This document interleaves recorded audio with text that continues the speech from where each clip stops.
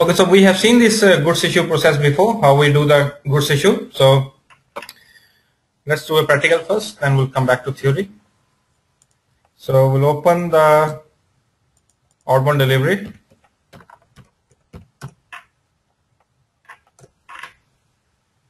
And click on this button, post grid issue. Okay, if I click this one, system will do the goods issue. It's not been picked. The picking is not done. Why is that? Let me check.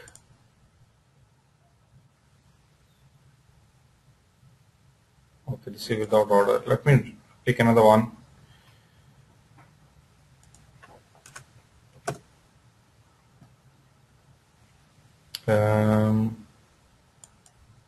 Post grid issue. It's not put completely.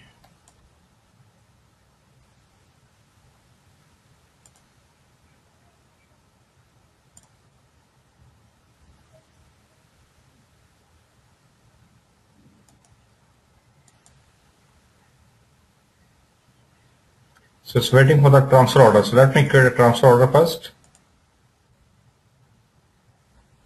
Enter. So that's your transfer order. Save it.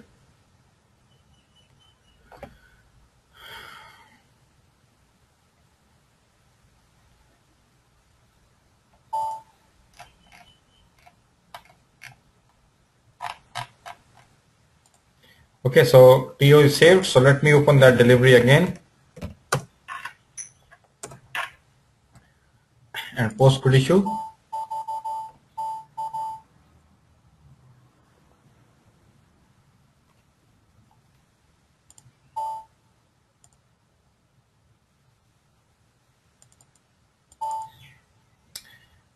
Manish, what's the question? But isn't the TO transfer order option YPI has been prevented? Yes, you're right. So let me check the settings as well. Let me check this.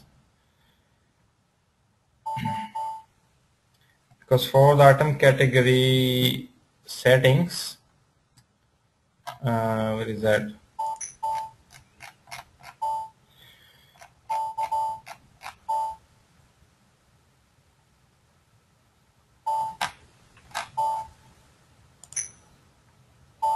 For item categories, the one we're using here is 10.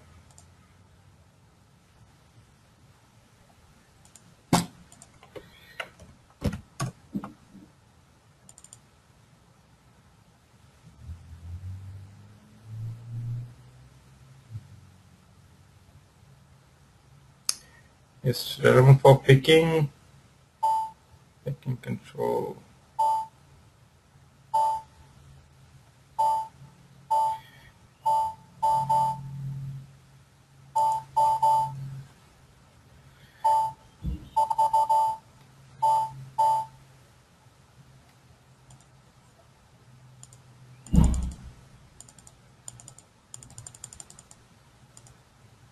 Yeah, so because this one is ticked.